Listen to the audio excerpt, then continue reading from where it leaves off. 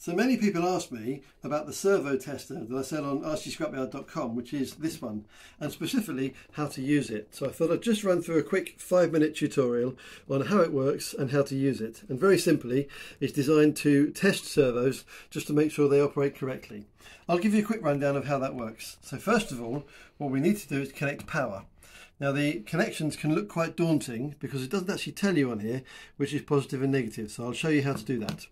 You can use one of these type of battery holders with 4 AA batteries in, or in this case I'm going to use a hump battery that is an RC Scrapyard battery, but it gives you an idea of how it works. So this has both connections and I can use either one.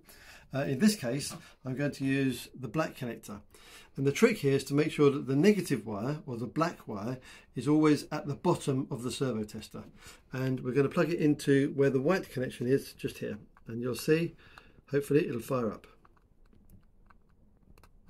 There we go.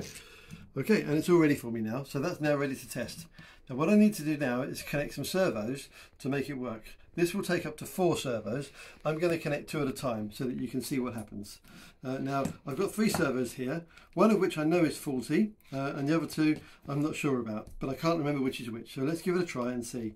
What I've done is I've just literally put a wheel on top so that you can see the servos in action very easily. It's not anchored properly, but it gives you an idea of what's happening. So again, negative wire goes to the bottom, and we're going to connect it, and I can connect it in any one of the ports. Okay, and we'll do the same for this one, for example. And again, I've just put an arm on top, and I'll connect it, negative wire down. Negative can be black, or on some servos it can be brown. And I'll connect that into one of the other ports. Now from here, I can do a manual operation, and you'll see that if I turn the knob, you'll see the servos move. Let me move them apart before it's going. So you can see there, the servos are moving. But I can also test it in an automatic way, so I can do it as slowly or as fast as I want.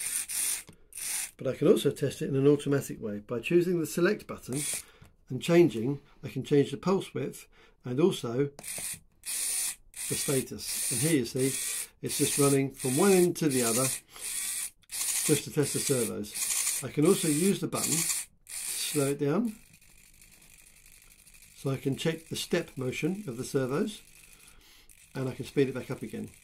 Now what I like to do at this point is make sure that although the servos are working, make sure that they can handle the strength. So what I literally do is put my finger on top of the servo and press. And if the servo keeps turning, then you know it's good. And these two look like good servos. You can hear it straining. And these two seem to be good servos. So I'm going to plug in this one, which by elimination must be the faulty one. I'll unplug one of the others for now, the white one, and we'll plug in this one and see what happens. And you can see there immediately that servo is already failing. Can you see it stuttering? Now if I were to put my finger on top of that, it would probably stop. It doesn't like it at all. You can see it stuttering. If I speed it up, it will probably exacerbate the problem. Yeah, it's working, but it's not working very well. So that to me is a faulty servo. Now there are lots of other functions that you can do on this servo tester. You can change the pulse width if you have digital servos, but it will work with both digital and analog. But I don't need to go into that amount of detail right now, as long as you've seen it working and understand that it's a very simple operation, just as long as you get your connections right.